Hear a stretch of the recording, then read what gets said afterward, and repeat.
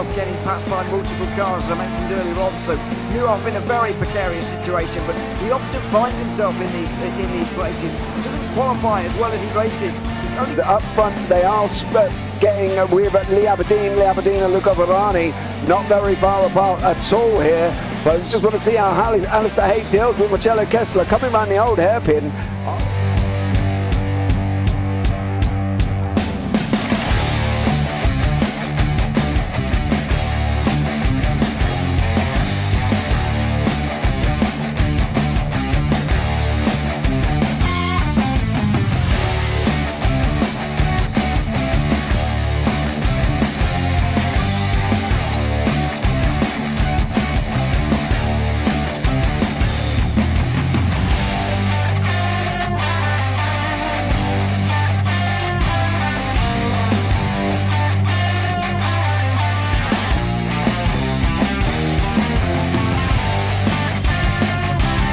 I would say it's not the best decision they've ever made, just not having done that under the safety car, really. Yeah, they're taking their pit stop strategies from Ferrari lately or something. What's going on? In turn one, just too much gas on them, too much feet on the loud pedal, and unfortunately he's dropped him all the way down the order. But Philip Hammer is out in front by an 8.91 seconds.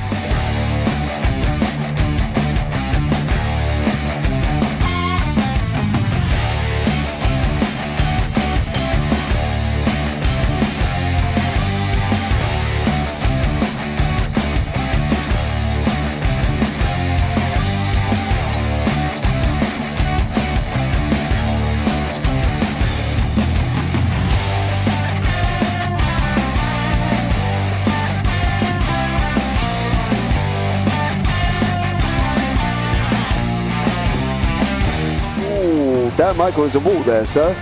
And definitely doesn't want to be hitting that earlier on as well. Difficult, the understeer is in the dirty air through that final corner because it's such a long corner and you get dragged off into the grass very easily. He'll have the slipstream down it towards the chicane. Peterson was briefly alongside, but that slipstream has saved him and kept him in third. Yeah, Varani now lost a little bit of time to Aberdeen, about half a second. Peterson is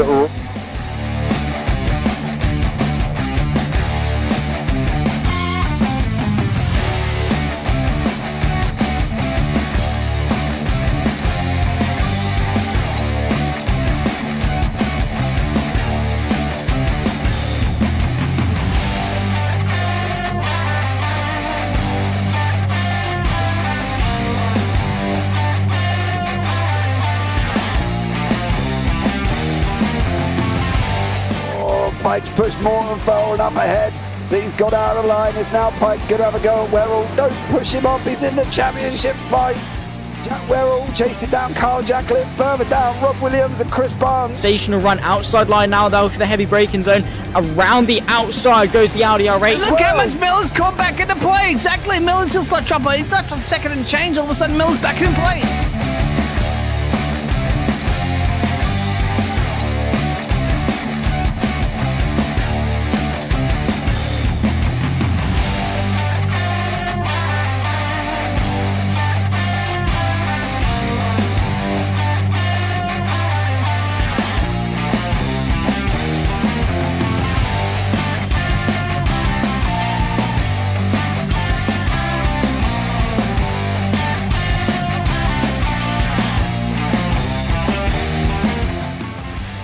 On to the back end of Phil Jocelyn. So there's been a lot of movers and shakers in this first 2 laps here for race. Absolutely serious racing league. Everybody's allowed to have fun. Yeah, and it's all about the entertainment. So I hope everybody is enjoying themselves out there in the chat. We know that Ron is been enjoying himself watching. The Burger King machine's off into the grass a little bit there as they're really bunching up now.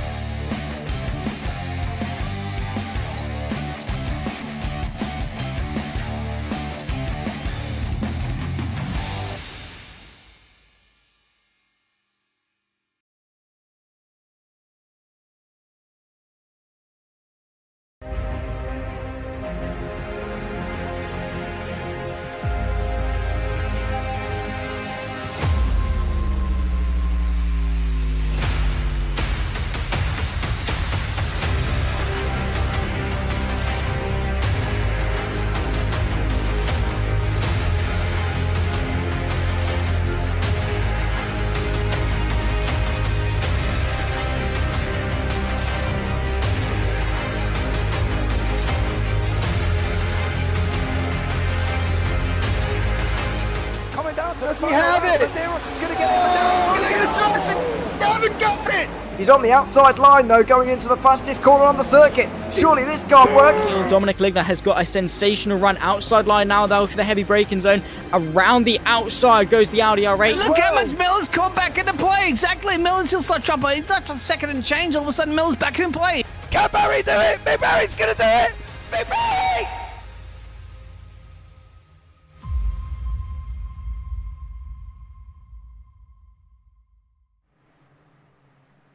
Hello everybody and welcome to the Circuit Villeneuve for round 4 of season 2 in the iGPFun Super Lights League. It is the second time we've gone racing for a season in 2024. This time of course we've been for the Super Formula Lights and we are ready to go racing at Montreal, a great venue which has seen so many thrills and spills across the years in real life, and there was another one there at the bottom of your screen. Hoping for a good race here tonight with myself, Ewan, O'Leary, Team Biggles alongside me for this round of the championship. No rain on this occasion, we've already experienced that back at the Hockenheim a couple of weeks ago. But we're here at Montreal for what should be a very interesting race. I really enjoy this circuit, I've got to be honest, so I'm looking forward to this. Oh, it's fun. It's it kind of reminds me a little bit of Albert Park too, doesn't it? Because those walls can certainly come out and bite you. You can make mistakes. Of course, going into the pit lane is also very, very tricky, and because you've got the wall of champions there, that you want to get as close as possible to exit to start another lap. Here's your championship standings. Yeah, Luca Verani is leading after 3 rounds, just 4 points ahead of Szymon Frelik. That's Jakub Olszewski, Simon Fessi and Tony Jimenez to round out the top 5. Evan Way is on 87 points ahead of Tommy Maru. Then it's Brent Ruiz and Pedro Suarez who are tied on 80 points, but they've only been to 2 rounds each. Andy Flint is in 10th position on 78. He's been to 3. Lee Aberdeen's only been to 2. He's on 74 points ahead of Evans Tummakins, has had a good start to the season. Dennis Cornu, Matthew Gracie and Will McIntyre-Jones, the ones on your screen. They're the top 15. We'll go down to the top 20 with Nicholas Westman, Kenton Newhoff, Lucas Marek, Marcus Putniks and Zud Blanco to round out the top 20. The reason I mention the amount of rounds that people have been at so far is because when the drop rounds are applied, that will be taken into account. What you can roughly do at this stage in the season is to sort of divide the amount of points they've got by the amount of races they've been at. For example, Luca Verani has scored the most of those who've been at all the rounds so far. That obviously makes a lot of sense. That's why he's at the top of the standings. If you divide his score by 3, though, you get 39 points, whereas the best of those who have only been to 2 rounds, Pedro Suarez and Brent Ruiz, you can divide that into 40 points per round. So, on average, they're slightly ahead of Luca Verani, but it's still very close. And, of course, it's still very early in the season. Still 9 weeks to go, including this one here tonight. There you have it, exactly. Well, I'm happy at the moment, at least, because Lee is on essentially this pole, but anybody could take it away from him. Jacob, maybe you can see a purple sector right there for the pole driver. We'll keep an eye close on that one. Now, I'm fingers crossed that he doesn't steal it away there from the Aussie, and he will slot himself up in a P4. Sorry, drivers out there, I have to go for my nationality, man. We have 50 drivers on the grid. We're going to show 27, of course, and screen up there for you, but impressive. Yeah, so not long left in qualifying now. We're actually only a minute away from qualifying coming to an end. What about Ray Hakim here, who comes around the final couple of corners? Don't believe he's on a lap at all. I know he is. He's just not improving very much. He'll go over the line and will not improve by quite some distance, actually, over a second back from his previous best, but maybe he will have a chance to improve here. We'll give a little bit of a view as to what it's like on board. You can't help but notice that this car is relatively small compared to maybe the Formula 1 cars that run around here. It gives them a lot of space to play with as he gets as close to the wall as possible around turn 4. Now on the brakes to turn 6, opening up this corner, but you've got to open up the right-hander at turn 7 the most. That gives you the run onto this back straight, if you like. Well, not the back straight, but the middle straight. And then into a chicane where things can get unstuck for you pretty easily through turn 8 and 9. Luca Varani was giving us some information before the day, telling us about what's important. He said the setup in terms of being able to ride the curbs is very, very important, and turn 8 and 9 is a prime example of needing to ride those curbs well. Down the casino straight there. It's all about this exit here, because this is your final opportunity, apart from... Oh, he's going to back off completely. Oh, we didn't get a full hot lap. Oh, not quite. But never mind. The point still stands. Szymon Frelick goes over the line and does improve. He goes to 4th with a nice lap there. Leonard Sherry also is going quickly right now, although he's way down in 33rd at the moment. He'll be making his way through the final couple of corners now to try and move himself further up the order. The checker flag is waving, so this will be the last chance for everybody, including Leonard Sherry, who is into the final couple of turns now. On the brakes, how much can you get up on those curbs? Not too much. You'll get a slowdown if you're not careful. Out towards the line for Sherry. The time of Lee Aberdeen has already gone. He's just around a second down on that, and that will put him up the order into 16th place. Good improvement from Leonard Sherry at the end there. I'll take that one, exactly. Especially the hot lap. He was very smooth, not at all, as you say, on those chicane to straight through there, the World Champions. Because if you bounce up on that one, you're going to be into that wall. Be interesting to see if anybody does. Some interesting places that people have spun. And I noticed during the practice session, he's going to have everybody really slowing down at the moment. I'm not quite sure anybody else is going to get a lap in to finish. Nope, wouldn't have thought so. Tony Jimenez and Matthew Gracie might be the last two, but they're not improving. Tony Jimenez is 9th at the moment. As we have a look at the weather, 19 degrees in the air, 21 down on the circuit. That's not too warm. Around a 3rd chance of rain, as that graphic is showing there. So that's worth noting as well.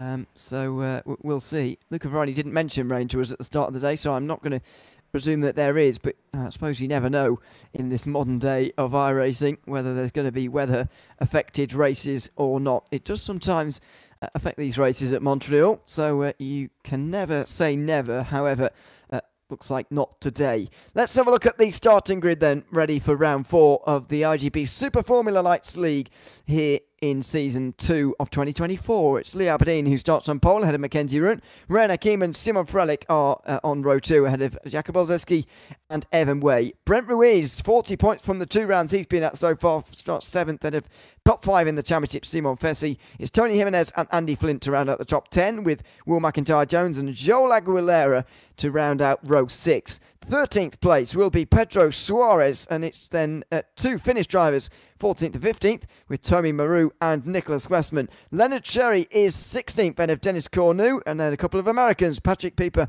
and Robert Ridgway. Championship leader Luca Varani rounds out the grid in 20th place at a track he says he doesn't particularly enjoy. He's ahead of Marcelo Kessler and Marcius Putniks. Eddie Amos and Conrad Bradbury are on row 12, ahead of Zoltan Zamotta and Thibaut Rabelar. Stephen Renders and Stuart Milne are on the next row, followed by Jean Carvajal and Jacques Willems. Patrick Williams and Koji Ito round out row 16, ahead of Adam Townsber, who's quite a long way back by his standards. John McKenzie is in 34th, ahead of Richard Van Veen. Chris Trott alongside him, Rishi Tapara and Marek Otlovs.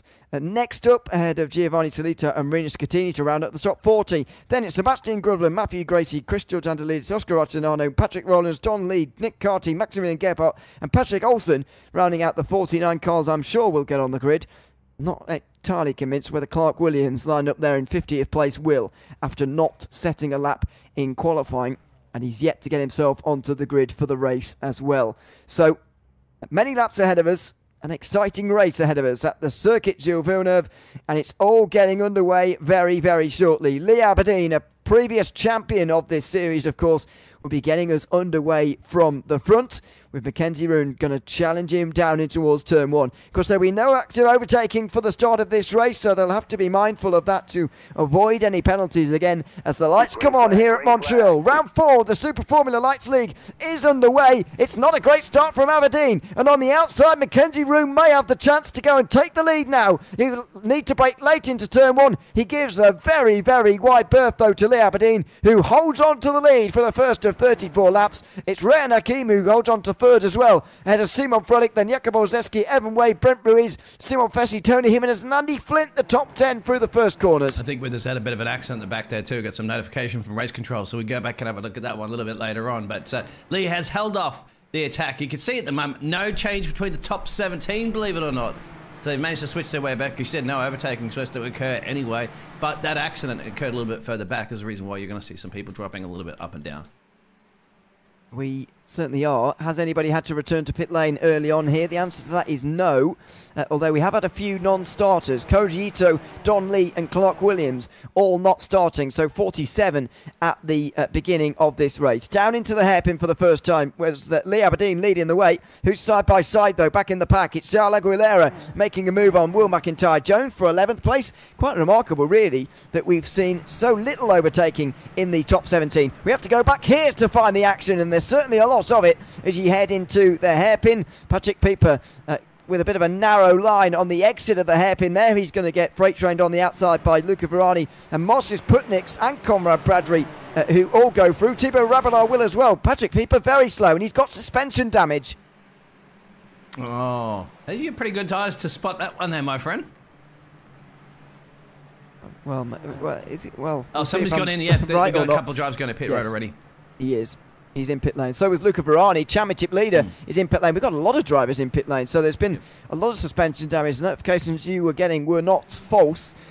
They definitely do point towards incidents, and here they are. Patrick Pieper on the outside in the sort of goldish livery into turn one. There's a big stack up on the inside. Then that Verani just goes over the back of him. The concertina effect, absolutely astonishing, and it's given people no choice other than to get damage, unfortunately, in that one. And that's exactly what it is. Look at this at the moment currently. This is getting nice and close and spicy and dicey between the 47 and the 13. Wow. Charles Aguilera is making great start, but he's round. And in front of the field, who go into the wall, he's miraculously avoided by most of the field. Charles Aguilera has been making such a good start to this race, but it's all come unstuck now as he goes for a spin out of turn 9, and that, oh dear, that hard work is undone. He's just shunted into the grass on the straight as well for good measure, down to 26th. A little bit of a mistake too from Stephen, it looks like up the road there for the Atomic Motorsports. So concertina effect out of the final corner, sorry, the down the main casino straight there, La Ping I think it's called, and then you go up of course into the Wall of Champions. They're going to go side by side through there, are you kidding me? You can't, gentlemen, you can't. Oh, contact. Contact. Thibaut Rabillard goes around through into the final chicane, and look at everybody rejoining the circuit and going off and all sorts. Charles Aguilera goes into the pit lane to repair the damage. Is he beached on the curb up there? Thibaut Rabillard may well be beached up on the curb at the final corner. Saw his wheels in the air. Can he get traction from that point? You wonder, as the rear wing has come off for somebody here, or a front wing, excuse me. It's the 27 car of Stephen Ridders who's got no front wing now. Oh, right, yes, there's Stephen. Oh, no. Yeah, I was trying to see that he's got car awful understeer now. But we can't keep an eye on that one just yet. There's a lot of stuff action going on the track there.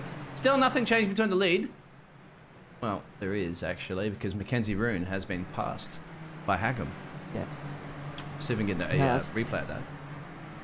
See what happened in that change for second place, but it's no change in the actual lead. Lee Aberdeen is still heading the field, but Ridders just getting overtaken by everybody. Giovanni Tolito gets down the inside, following through John McKenzie.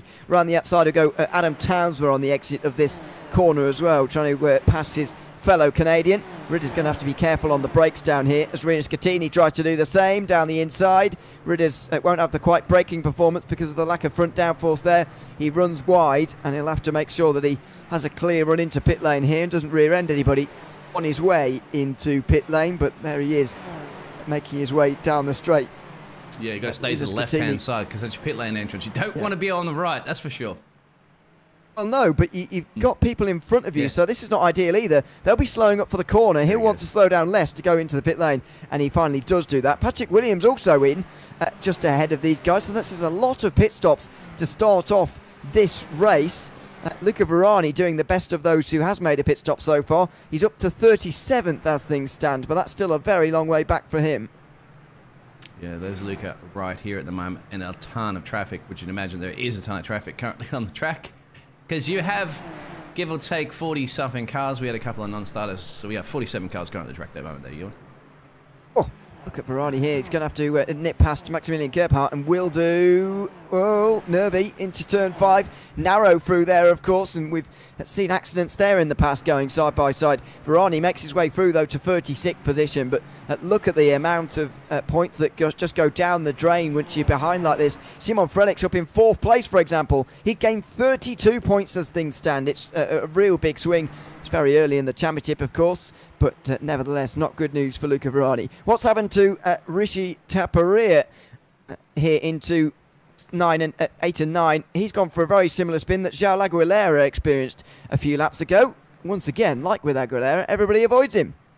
Yeah, so it's going to be very, very difficult here. Even if you are the race leader like Lee at the moment, you've got to be careful because they're going to start catching these cars tooth for nail. Then if there's a spin up the road, you want to avoid it. Here we go. Here comes Luca, of course, the championship leader, as he got him send it up into the final turn. Sorry, that's not the final turn. My apologies. Oh, sort of is. That's right. Yes, my apologies. Yeah, the World Champions. It gets the job done. Yeah. So Patrick Rowland's dispatched of now by Luca Varani. Saw Jakubowski dropping down a couple of moments ago, but I think he just had a brief technical problem, struggling to stay connected to the server. But he's back again now, fighting with his compatriot Simon Frelick for 4th position. And Frelick will hope, as more than anybody, that Olszewski's internet problems are gone, because it's no good fighting with someone if they're blinking around. It's very difficult to see where they are at any given moment if they're having trouble staying connected. Don't jinx the blinking, okay? We've got no blinking problems on this end at the moment.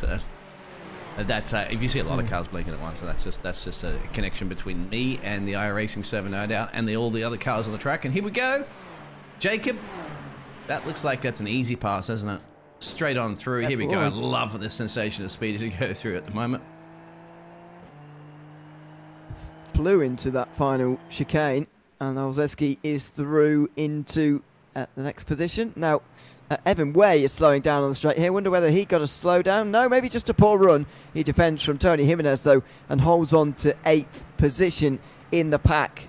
On the move right now, Nicholas Westman, by the way, he's 12th place, set a new personal best on that last lap. He's up a few places so far, but by no means the biggest gainer of the day so far. Sebastian Gravland is up to 24th position. He's gained 17 places already today, and is looking for a few more. He's just ahead of these guys, and that's why he's dispatched of so many. Side by side on the way towards turn 1 for Robert Ridgway and Giovanni Solito, and Ridgway makes his way through into 26th position. So Solito down, and we'll have to look over his shoulder at Mike Sotlov's in the all-purple behind him, looking for his way through as well. And also Matthew. There's don't forget the Canadian driver that we saw just before. I mean, that's Evan Way. This is his home track, so you got to go, you know, you've got the crowd that's supporting you and cheering you. Of course, they'll probably be cheering for some of these American drivers as well, too, because it's just across the border.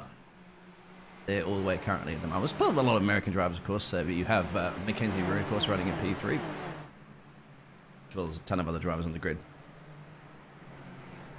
Oh dear. Oh, contact in the background.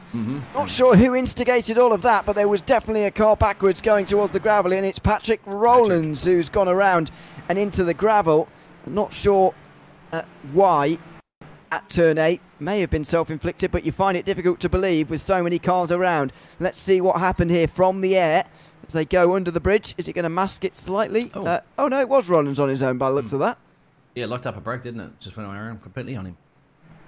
That's unfortunate. The battle is still brewing here at the moment. Well, this is now Brett on the hunt there to try to see if he can get the other Polish driver, Simon, who's currently running in P5 after he dropped his place to his fellow countryman, Jacob. Brent Ruiz trying to work his way into the top 5 as well. Simon Frelick has been just slipping and sliding a bit early in this race. Although, as I say, we are still early in this race, at least, not even a quarter of the way complete just yet. Can Ruiz have a go into the hairpin? Not always the best idea because of the long straight afterwards, but Ruiz has gone for the worst option of the two. If you're going to do it, you might as well fully commit. He only really half did so.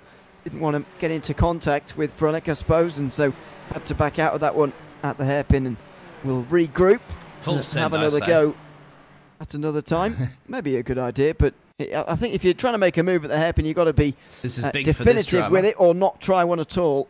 This Finnish driver at the moment's going around, I'd say, right here. And he was running, he was running up around 15th or something like that, I think, just before he's dropped his places. 12 and at he's best. horrible right here because you have to wait for those cars. And now he's got to try to swing it around, and he can't. This turning circle's not very good. Look at that. Oh, he can't back be careful, up anymore. reversing. And there it is. So, well, damage limitation. He's lucky. He hasn't damaged the car, but he's dropped a couple of places because of that. Was very close to disaster as Westman reversed onto the racing line. Meanwhile, side by side between Zoltan Zamotta and Marcus Putniks for 18th place. Zamotta prevails in that one. Meanwhile, Ruiz is under a lot of pressure here at the moment. Brett so got through. He's made his way through on Frelick. Yeah. But now Simon Fessi's here too. Yeah, so Frelick is really struggling somehow. We don't know specifically why, if he copped any damage. You can see those tyre marks on that wall out there too. So no doubt a couple of people have had a little tangle with the fence. Tony Jimenez has had to slow down through turn 8 and 9 on that occasion, so he's now behind Will McIntyre-Jones and outside the top 10 as well. But on board with Simon Fessi we go. Is there going to be any move into the chicane? It's difficult when the car in front of you has slipstream as well, but Fessi's got good straight line speed here, which is important at this circuit. You need to just take the little bit of wing off and get a bit speedier down the straight. Not really prevailed into anything into the final chicane there. Has Frelick had a good enough run there to reply to Ruiz? Doesn't maybe look like it, although he looked to the outside briefly. He didn't do anything about it. And into the final chicane here. It's a pretty reliable battle for 18th place. Zamotta and Putniks again. Oh, they both went for that. And Conrad Bradbury cheekily takes advantage as well to get into 19th place. Yeah, not bad at all. I mean, that's been overtaking opportunities, which you shouldn't really do out of that final turn. But some drivers have been giving that opportunity, and once your nose is in there at the moment, like James will say, you get it chopped off like a plastic surgeon. So this is currently the situation in the race. This is still that battle that we're going to see brewing at the moment here between the French driver, Alfessi. Something else I wanted to tell you, but I can't quite remember it at the moment. It's just a little confused as I'm looking through about 1,000 different, 48 different names and things like that on the screen. I do apologize. I don't know why it's not showing up at the moment. The our logo, of course, the league logo and the JP Broadcasting Network logo. Something has broken, but you all know where you are on the league because it's right there under the description. Yeah, let's hope so. But anyway, we'll get that sorted shortly. Meanwhile, a little brush on the wall as Nicholas Westman tries to recover from those problems he had earlier on. John McKenzie is the one who has to do the defending this time, although he doesn't really bother. And right at the site where he went for that spin, Westman makes up another place and this time gets the traction down a little bit better. So he's up into 24th place. It's always a difficult one going into the corner where you previously had an incident to sort of go into there again, make an overtake and be positive through there. It's very easy to sort of go into your shell a little bit with that and not necessarily be quite as expressive in the moves as you would otherwise be because of that previous spin. I'm interested at the moment. This man's on a flyer. His last lap was about half a give or take, wasn't it? About two? Yeah, it was his last lap was a 28 flat, and the last lap for Lee up the road there's a 28.4, 28.5 really. So he's on a charge. You can see he's down within a second. DRS activation time? No, unfortunately they won't have it in these cars. If that was Formula 1, I guarantee he'd already be 1/10 of that DRS open down this main straight, that's for sure. But these drivers don't have those cheat codes. They have to do it with their pure driving skill.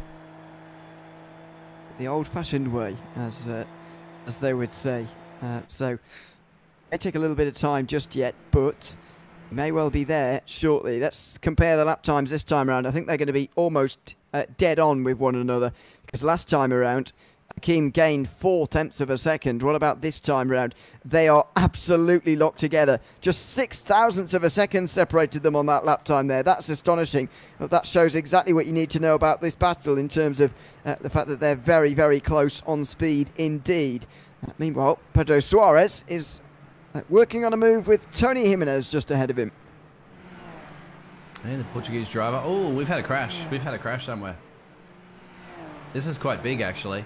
I think also Fessie's been involved with. Let's have a look at this one. This is probably a bit further back, and you can pronounce that certain name for Chris. You've done it before. Yeah, Chris George Andelidis, the one at the back, and just makes a bit of contact. Does he stay here? This is the problem. People are coming around. Oh, no. Oh, he realises that getting out the way is the good idea. The problem there was that there were people side by side coming up on him, which is even worse. And this is Fessie. Now, that's like, looks like somebody's got to slow down, man. They've just let him pass unless that's lap traffic. He's kind of took it too fast in here. Oh, no. Not the first time. He's in a very dangerous spot because everybody likes to go right out wide there. This is when you need a spotter or somebody to let you know he's returned back to pit road. That's probably the safe thing to do. Yeah. But it's also the one that costs you more time, so very gracious in doing that. Although that may well be the end of his day. Pedro Suarez was looking for that move for the top 10. He's not going to be looking for it anymore. He's gone around at the hairpin as well. It's all gone pole-shaped here. Let's have a look. This could have started with Matthew up the road, perhaps. Let's have a look. No, this is Matthew exiting the pit road here. This is strange. What has he done here? I know something's broken here, but it's just detecting this is really, really slow. It should get back on. You see a lot of drivers are locking up here. Maybe they're also scared when they're seeing the cars exiting pit road as well, too, and go, oh, geez. Of course, the drivers have to stick to their to the inside apron line there. You can't cross that one, otherwise you'll get a penalty. Lots of other action that's happening and moving it back here. But let's go back around here, and here is the Finn that, remember, had a little bit of a spin before there for Nicholas, but he's making his way back up through the field now, currently P20. Yeah, he's recovering well. So let's pass on Richard Van Veen now for 20th position. Meanwhile, we go on board with Rayan Hakim. Good afternoon to everyone who's watching along on YouTube this afternoon. Ajaz Hakim has come in to let us know that Rayan is driving under antibiotics at the moment. He's had a virus in the last few days, so he's doing very well to be up here with Lee Aberdeen right now. One of a previous series champion, of course. Lee Aberdeen, he won the very first series that we covered, actually, in the iGPF3 league, as it was then, as part of JPB. There were seasons before then, of course, but the first one we covered here on this very channel, Lee Aberdeen was the winner after tying the season with Kenzie Newhoff. It went back to Countback that season in a winner-takes-all finale at Silverstone. It's seeming like a long time ago now. It was this season last year, season 2 of 2023, when Lee Aberdeen was able to take the win. That's going to seem like a very long time ago now to the race leader, who's being put under immense pressure from the man we're riding on board with. Getting it down to about half a tenth, and then it's back up about 7th, of course, with that time will change as you go slowing through the corners there and you get on the power acceleration. Depends on how they configure the cars as well, so if you've got a little bit more downforce on it or not, depends what you like. You can see it at the moment from Hakim of how it kind of felt to be riding on board his machine. But further back, we're going to keep an eye on this close battle because it's got the Tommy and the Tony together. It's a Tommy, right? That's the Finnish 44 slight driver. Difference in spelling. Yeah. Very slight. Minor difference between the two of them, but oh, Simon's gone off somewhere. Oh, we'll see if we can approach him soon. Or is he already... Oh, there he is. Yep, there's just getting going there, and he's got smoke. Oh, his engine's gone. Yep, engine's gone as well in the crash. Simon Frelick drops out the top 10 with an engine failure after the crash. So he's really gone off at turn 8 and 9. He must have backed it into the wall or something because his engine is smoking. Yeah, that or you could actually over-revved it completely. Got maybe to spin it. Oh, and he's been hit. Yes. So I reckon you're right. I think he's over-revved it first. He's over-revved it because he's probably, at this point, it's cooked. Because you can do that in iRacing if you don't slip it in the gear and the right thing, bang, revs will just blow it up. And we just saw that as we went on board before with those drivers and passed it. So even Way's gone into pit road. So the local Canadian driver, this is a replay by the way, let's go back to live, but yeah, he's gone in. So we are having drivers electing to go in the pits really early. We saw a lot of them do that, didn't we? But that's because they probably were involved in some of that bumper car action that we had earlier. Is he going to get out traffic here? Well. Right next to the Tron car? Yeah, this is Evan Way making his way back out onto the circuit. Head of Edward Amos. Can he make his way through? Well, yes. Amos gives him a good amount of space through the second part there, and now it's going to be side by side with Putniks and Amos, who makes his way through as well. A good move down the inside. And Conrad Bradbury will join in the battle soon as well. But Evanway has lost very little time. He must have been the one who tipped around Simon Fessy into that spin eventually. Fessy, as you say, had already overread the engine and blown it on the way towards turn 8.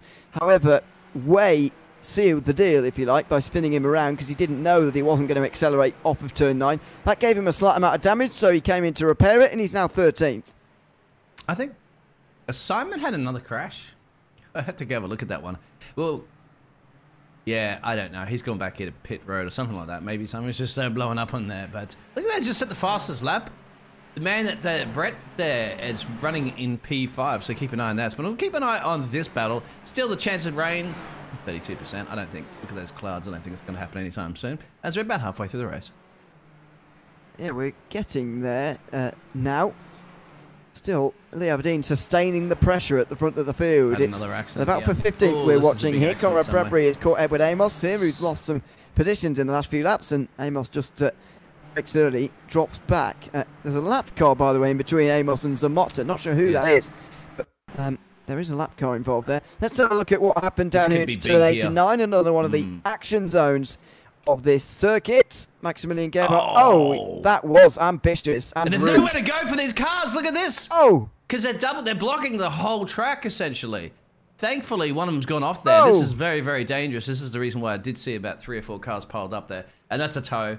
Once again, it's frustrating, and that's a difficult place, of course, to lose your car, as you were aware, my friend, because you're just on the racing line. I mean, this is the good thing about this track, isn't it? It's those walls come out and bite you, and that's the one right there that has been biting the drivers. And it's just so, they're turning circles. They're not designed to turn on a dime. Yep, they're not, and it was unavoidable contact there, to be honest, what we just saw out of turn 9. As I say, a real action zone of this racetrack. How many of the cars are even still in this race, I hear you ask? Well, if we're counting the did not starts and those who may be out of the race, then we could have 10 retirements already, 3 non-starters. So that will bring it to 7 DNFs, although not all of those are confirmed. I think Simon Frelick has finally called it a day. And we're still waiting to see whether Maximilian Gebhardt or Chris Georgiandolidis, who were involved in that incident that we just saw a few moments ago, whether they can return again. Plenty of pit stops today, though, and this is the best of them, though, for those who has made a stop. Evan Way is in 13th place. Robert Ridgway is down in 21st. Joel Aguilera and Luca Verani are a couple of seconds apart. They've also made stops in 25th and 26th position. It's not a strategic call for these drivers. It's not one of those races where you need a pit stop. Is the IGP Super Formula Lights League. However, it is necessary. If you get damage, you can use your fast repair, and Evan Way has certainly done that. He goes down the inside of Marcelo Kessler, who gives him the right of way, and Canadian gets into 12th position. I need to get there. Need to get rid of this bridge, please, in iRacing. There's no point in having a cable. We don't need a walkway bridge in a virtual world. It's blocking some of the cameras here. I do wish iRacing gave you the opportunity to get rid of some of that. I know it looks fantastic and it looks like the real thing, but I want to see the bloody cars on the track, please. just a little Biggles complaint for the day. These two are still going at it, and Jacob's really putting the pressure. I think Brett got the job done, didn't he? So that's Jacob dropping another place down. So Brett's up 3 here. So 1 Canadian moving up. We got a US driver moving up. I love that angle, isn't it? As you go out to that fence. We have another little battle brewing at the moment here too, with the Norwegian driver of O'Cherry there, and he's got the 2 Tonys up the road there, the Tony and the Tommy. So they've been going up 2 for now. Look at the gap now. Look at the gap between Hackham and Lee. It's almost 2 seconds. So I don't know if Hackham's just backing off there, saving fuel, tires, or something like that. My friend, well, you don't have to worry about fuel, but saving tires just for mounting a charge later on for a pit stop. Not really sure why that gap was open, to be honest with you. It's now 2 seconds, but the last time around, Hakeem lost half a second in the traffic battle probably, for the right? lead. Because they're approaching it, 2 for now everywhere. I don't really know what that was all about, but there you go. It's turns 8 and 9 for Nicholas Westman and the rest of them. He's trying to overtake Zoltan Zamota and Pedro Suarez right now. In towards the final hairpin they go. And on the inside, Zamota protects his position well, although I think the speed of Suarez and Westman will be too much. These guys are drivers who would expect to finish in the top 10 on any given week, I would say. The moment, they're very much not there. Westman's got some real speed, though, on the straight line. He must have trimmed out that car in terms of aerodynamics, and he's through into the final chicane. That was very impressive straight line speed. Yeah, and I think you really do need it for the overtakes. You really, really do. Let's go back to this other battle still brewing up here as well.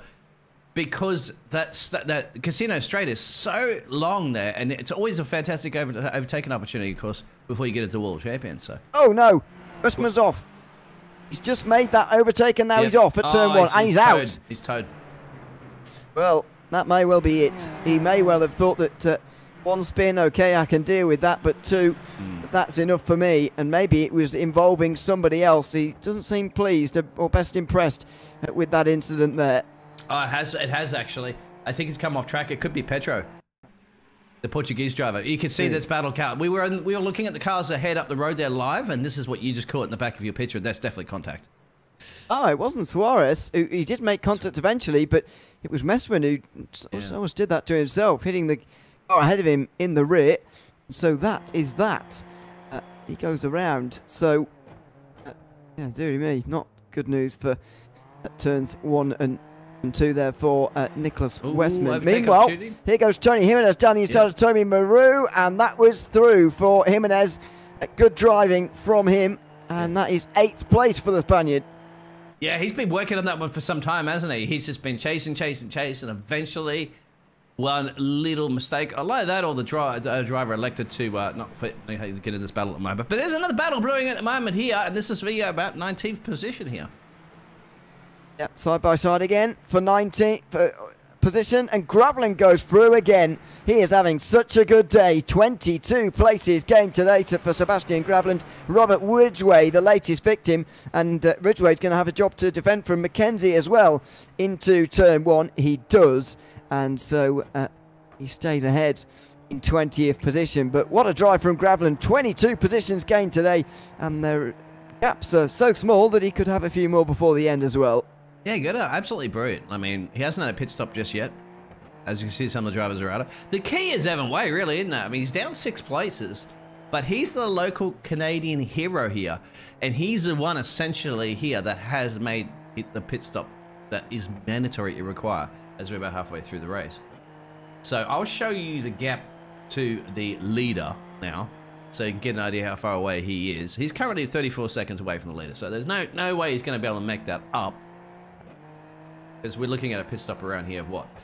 Well, you see, this is the thing I don't really like about iRacing pit stop times. It's showing us, what, 32 odd seconds for a pit stop time, which means he should be able to be essentially, I'd say, P3, but you'll find out it's not really that accurate.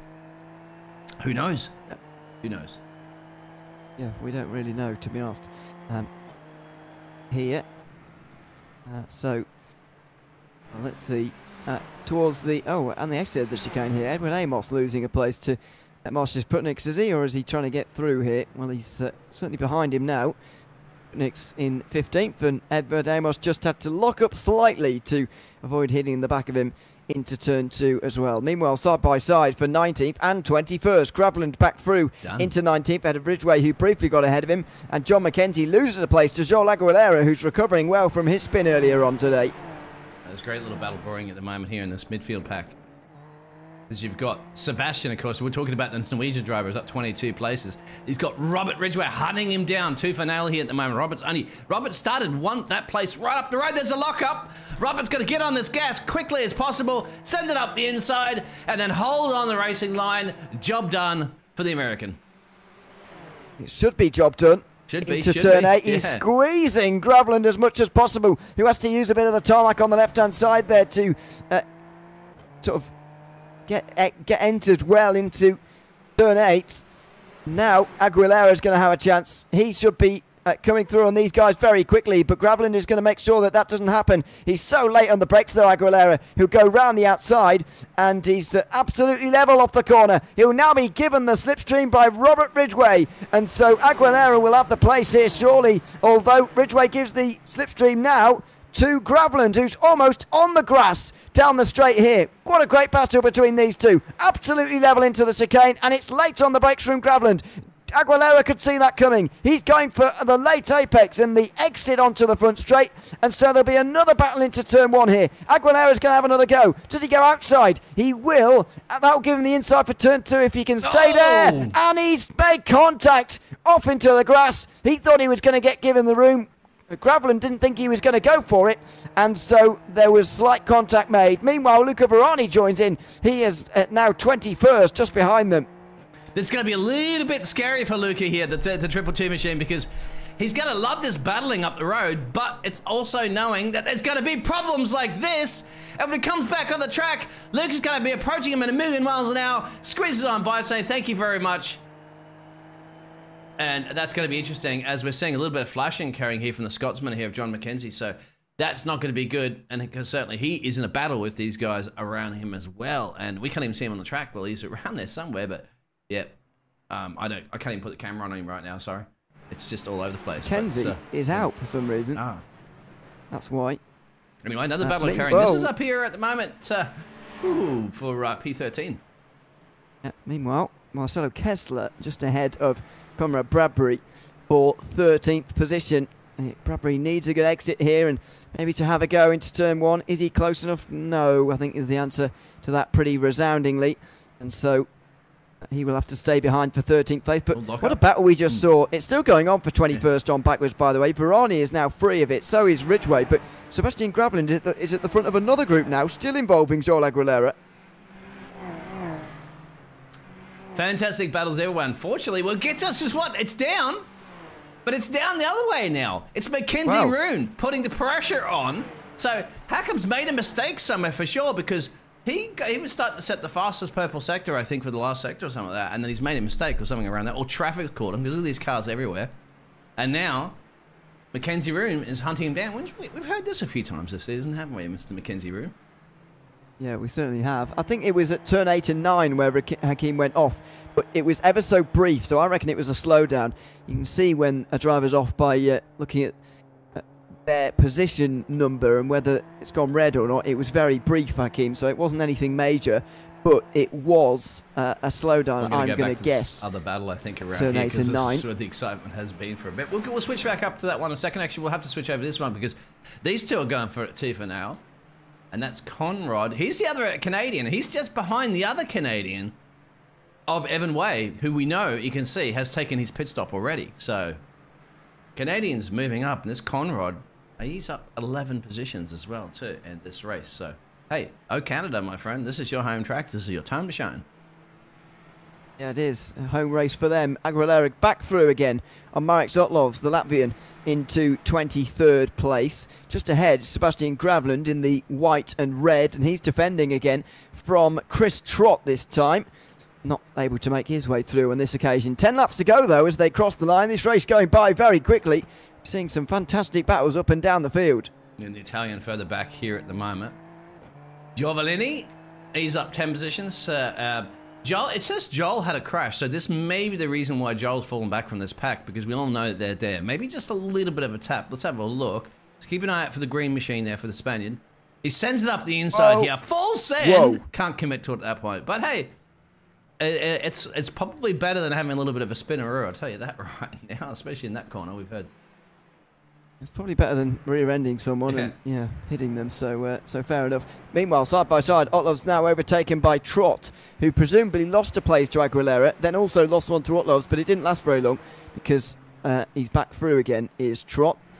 So that's 23rd for Trott again in the race. It's pretty much as you were in that group now, but what great racing we saw there while we had it. Conrad Bradbury is ahead of Marcelo Kessler now, who can't seem to stop sliding backwards. Here's Marcis Putniks we're on board with right now, going for it in towards turn 1. Just grab 6th gear before the braking zone at turn 1. Can't quite do it, and so they will stay behind in this battle for 14th. A little bit of a lock-up as Putniks tries to find his way through again. That's good, but you got to put the pressure. You got to fill your driver that you're hunting down mirrors. Completely fill those mirrors for the car, so that while you take the distraction away, so he's trying to think about, he's going to look at his mirrors. Whilst he blinks his mirrors out for a second, he's perhaps just missing the perfect apex or the breaking point you want to go into a corner. That's all you can do. Psychological games at play. Still nothing's happened. We know, and at the moment there, Jerome that says Lee's got this one on the bag. Lee, of course, the Aussie driver. Aussie, oi, oi, oi. Yep, he should have this one on the bag. We see. Oh, you don't want to ride up on those sausage curves too much, my friend. That car is light, aka the super lights, and aka you'll be in that fence. Yes, he certainly will. Meanwhile, down into the braking zone they go. It's the exit that you really need, but Marcis Putniks hasn't got one, I'm afraid. Slipstream for Marcelo Kessler, or of Marcelo Kessler, as we go back to 2nd place. Ryan Hakim has done well to stop Mackenzie Room from overtaking him at the very least, but he's not going to be able to catch Lee Aberdeen, I wouldn't have thought, in the remainder of this race. And it looks like it could be a return to the top for the Australian, who is a previous champion of this series, of course. He won at Road America to start out the season. He didn't do so well 1 week ago at Road Atlanta. Didn't get into the top 10 at the Hockenheim either, but it looks like it could be a return to winning ways here today. Another one is 2 Jacobs, just starting to creep in the back there, of course, of Brett. So that's another interesting one. 8 laps to go. On the previous time around, this slipstream will be helping him for sure, but that is very impressive. The only driver to get into the 1 minute 27s. It's 1:27.8 from Mackenzie Roon, who's now starting to apply the pressure, but Hakim still keeping him at a comfortable distance, because it was a good lap last time around from Hakim, and he is he was in the low 1:28s last time around, for example. 28.0, that's only a 2/10 loss, so Hakim is doing a good job of holding him off. Yes, so sorry, had a little brief connection issue there for a second. My OBS just dropped out, but it's reconnected, so everything's fine. But going back to this battle, and here it is side by side. Oh, and remember, this is the one of the biggest gainers in the field here, of course, is Sebastian and Joel. So the Spaniard versus the Norwegian live here and going hard there. 21 and 22nd at the moment, my friend. That's a sender on the outside. Aguilera, oh, careful to the outside. That was close, and Gremlin's gone around. He hits the curb at turn 1, and he goes around. Some of that hard work undone. He's now down to just 18 places gained today, which is still quite remarkable, but he is down to 23rd. And Aguilera, by the way, has now lost only 9 places, and you may be wondering why we're talking about him moving through the field so well when he's lost places since the start. Well, that's because he had an early incident, but since then he has been recovering very, very well, as has Luca Verani, actually, who's up into 20th place now. Meanwhile, Marcis Putniks is trying to find a way through on Marcelo Kessler, who a few laps ago lost a position to Conrad Bradbury. It's just on the back of Tony Maru now for 12th place, but Putniks is just in behind looking for a way past Kessler, and has been doing for a few laps now. I love these cars. I really, really do, because the attention to detail of them and the lockups, how difficult they are to drive, how much they fly on these chicanes. They are, I mean, just to watch is just a spectacular. They're fun to watch. And as you know, I don't drive. I've never driven a lap. You know, everybody knows I've never driven a single lap around any car, any vehicle, anywhere in iRacing. Yet I have about $3,000 worth of everything whole. But look at it. It's entertaining. It's got 10 times more entertaining than watching real F1. Yeah, well, that's not too difficult at the moment, but still.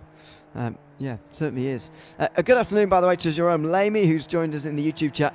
Again, he said, Lee's got this in the bag now. Well, it's coming down again. And it is his to lose, I do agree, Jerome, but it's come down by about a third since that mistake from Hakim. It feels like it could be one of those races that Hakim looks back on and thinks, well, I maybe could have won this one, to be honest, because I had the speed over Aberdeen, but just that mistake has prevented me from really having a go. Sorry, cut you off there. Robert Ridgway's had a problem here, and this may have caused an accident with somebody else. Yes, it is. This is what I was fearing. Oh, they've come together before the corner. They have. That's through turn 5. Place. Yeah, turn 5. All right. And we'll need to sort of do a bit I'm more going unpicking to here. rewind it a little bit. Sorry, apologies about that. I don't like to do it too much. But it is the only way for us to get an indication of what's happened here. Out of the exit, massive overspeed. You don't think it would be a slowdown called here, would there? And then, whoa. Oh, dear. It Well, like I think Robert there's something wasn't at play even there. stopping in time. Or you think that's a little... Oh, I think he was brake Cranky. testing him almost there. Uh-oh. Patrick Rowlands and Robert Ridgway it was. Was Rowlands a lap down there? Well, yeah, maybe. Maybe. He comes the local I'm not sure Canadian about hero, that my one. friend. The one that's gained a lot of places. The one that's taken a pit stop as well, too, very early. And now he smells some French Unity racing up the road there. Oh, that's wide. Dennis Cornu has opened the door there and said, walk on through, Evan Way, and he will do. Into 10th position. The top driver to have made a stop throughout today after contact with another Frenchman, Simon Fetsi, at this very corner a few laps ago. He got that repaired. He's back in the top 10 now, and he's made good use of that pit stop as well. With 3 laps to go, that should be his limit now, but he'll be pleased with a top 10, you would have thought. I was going to say, I wanted to do the pun. I was like, you can have it his way. You can have it Evan's way. If you want it any way, have it Evan's way. Sorry about that, Evan. Why you like that one at the moment? This battle's brewing, course. P4's up for grabs, my friend. We've got to get Evan Way puns in more, because it's just too easy. Jakub Olszewski is looking for his way through, though, as you say, from Brent Ruiz here in 4th. That car behind is not involved in the fight. Giovanni Solito currently running down in the low 20s of the field. He's just behind them, but not really affecting them at all. Can Olszewski find his way through? He has really turned on the speed here towards the end. I feel like Brent Ruiz might have just ran out of steam, if you like, towards the end maybe. He was making good progress earlier on and has gained 3 places today, but Olszewski has taken things a little bit cooler and calmer, and ever since he has been closing in and now has got 3 laps to try and make this move. Yeah, this is where you go. The Polish driver here at the moment, Jacob, has to do his absolute best. This is one of the closest battles you're going to see, of course, at least up here for the crucial points-paying positions. Lee's going to bring it home, let's hope, because the Aussie. And we know... Oh, Evan Way's had a crash. Evan Way's had a crash. Keep an eye on this one, because it should be... Oh, that's behind him. So I'm going to have to show you this one. I don't want to show it. Oh, no. Please, no, Evan. Doing such a fantastic job, too, for the local hero. This looks like he's gone. Oh no, this is here it is. This is where you get the best seat in the house. Unfortunately, not for Evan. That's it. That's it. It's an awkward hit on the wall as well. Yep. I fear for his suspension there. Where he's hit the wall.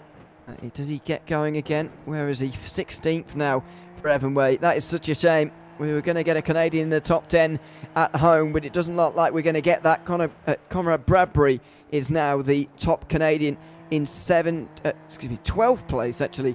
Just a second or so of Tommy Maru in 11th place. So that is a real shame for Evan Way, who I said and cursed maybe by saying he was in the top 10 for good now.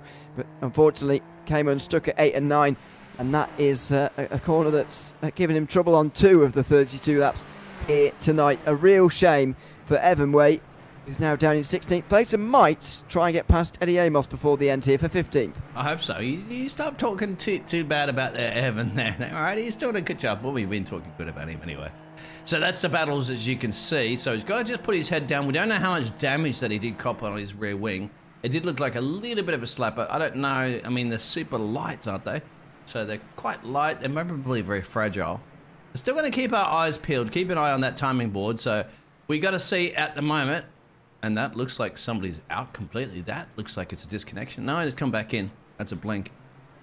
Ooh, look at that. Rune's just put the fastest lap here to try to defend off Jacob's attack here. So this is good for gold. I'll tell you what, that's got to upset the driver that's attacking you, isn't it? They haven't like going, all right, let me show you this. Let me just put it in the fastest lap of the race.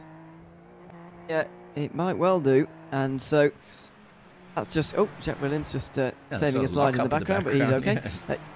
Yeah, Ruiz there trying to make sure that he holds on to 4th place, showing that, yeah, he's very much going against my thoughts that he was running out of steam towards the end here. He's certainly got a lot of steam left, and Jakub Olszewski is going to have to overcome all of that to try and get this 4th place by the end. Turns 8 and 9 going to be corners where you have to set things up, either for a move at the hairpin or get close enough so that you can get the traction off of the hairpin and then go for it into the final chicane, maybe turn 1 by the time that you get there. But there's lap traffic up ahead here for Brent Ruiz. A bit of traffic in terms of positional as well, because he's only a couple of seconds behind Mackenzie Roon. This is very true. Traffic, look at that. You can see the track map everywhere. There's dots everywhere. That's what you have. That's what the fun thing about this league when you have 47 and change cars. A couple of retirements. But they are out there. They're getting out of people's ways. You see it. But the problem is, of course, is that if you make a mistake or they make a mistake, you have to avoid them. 2 battles currently at the moment. We see Evan Way trying to make his way back up to P15. We might have to switch out one over if there's no overtake yet. There's a blink too from Jacob. No, we'll stick with this one. Because of that, Jacob's at the fastest lap. And there is your lap car. Traffic. And catch up at the right place at the right time is key, isn't it? Luckily, they'll get around.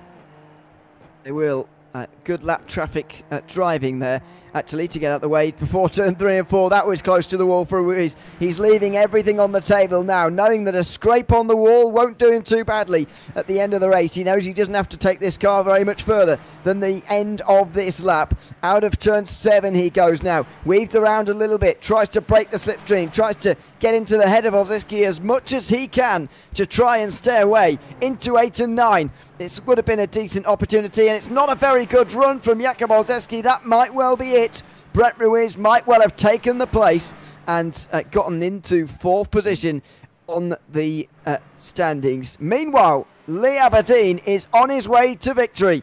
This little bit of lap traffic towards the end has lost him a lot of time. 1.5 seconds back to Rehan Hakim, who might be ruining the missed opportunities of this race.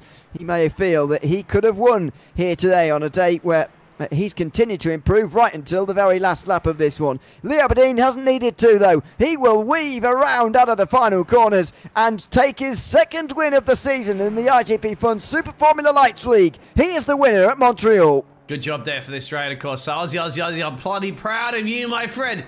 Got the job done. Battle Kurt. And just to let you know there that Evan Way did get past Eddie Amos during that other battle that we were looking up earlier as well too. So, but then the rest of the field are all coming across there. Some fantastic racing, some very disappointing moments for some drivers.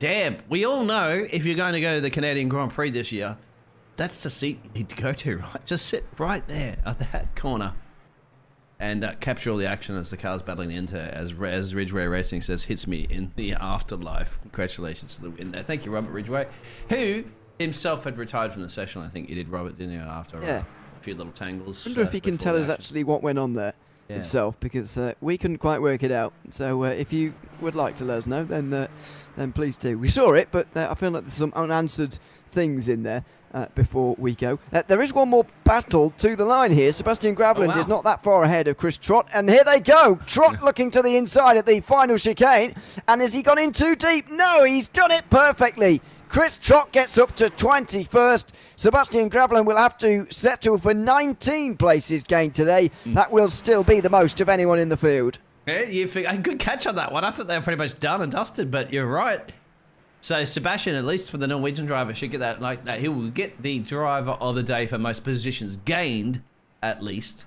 Nothing wrong with that. Is just going to retire that vehicle.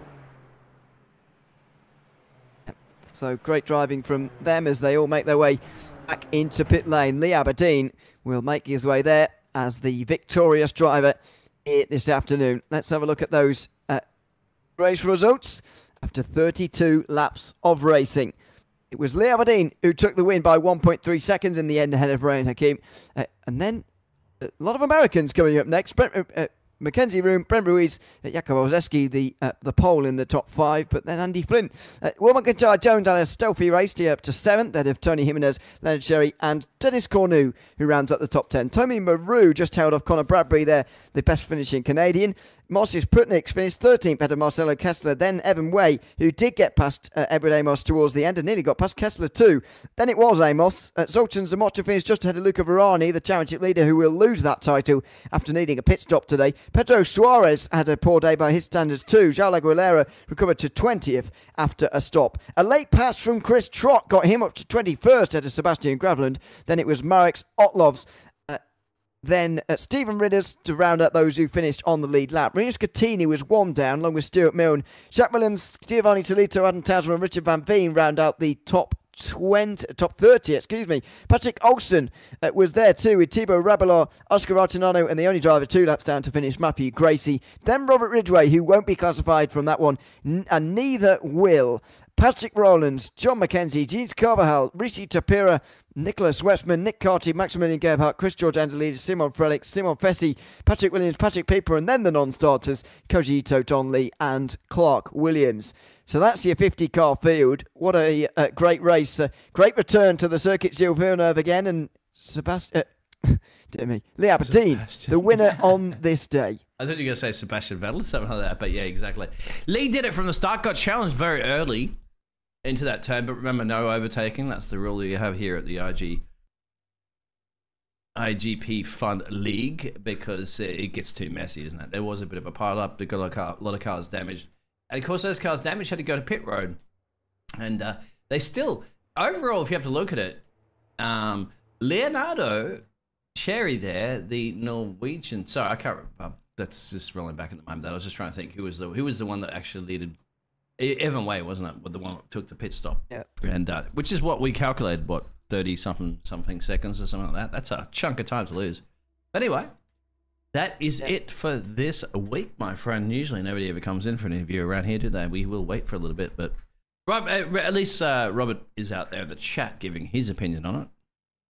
Yeah, so I asked him a little bit about what happened to him. It looked a bit suspect, actually, between himself and Patrick Rowlands. However, happy to report that there's nothing really to say as things went wrong. He said that, or Robert Ridgway anyway, said that he thought Rowlands was going to stay on the racing line, but didn't, and the uncertainty around that meant that they collided. Rowlands also mentioned he apparently had a headphone malfunction, so I couldn't really hear what was going on. Also, so nothing as suspect as I was suggesting at the time, which is good news. This is what happened. You'll probably be able to see the miscommunication here in this second view. So Rowlands is sort of staying on the racing line, or was, and Ridgway thought he was going to continue with that, but he didn't. And that's very sad that they made contact in the end, but that's all to really report, unfortunately, at the end of that race. Neither of those two will be classified at the end of the day. It was Lee Aberdeen's day here at the circuit, Gilles Villeneuve. That's about it from us here on the JPB YouTube channel. Make sure you subscribe and turn notification bells on to be notified of all the other broadcasts that go on during the week, every single night, pretty much, here on this channel. We are broadcasting to you, so make sure you check them out. A big thanks to everyone who's been tuned in tonight. Up in New Leary alongside Dean Biggles here for the iGPFun Super Formula Lights League. Make sure you join us again for round 5 in 1 week's time. Until we see you then, it's goodbye for now.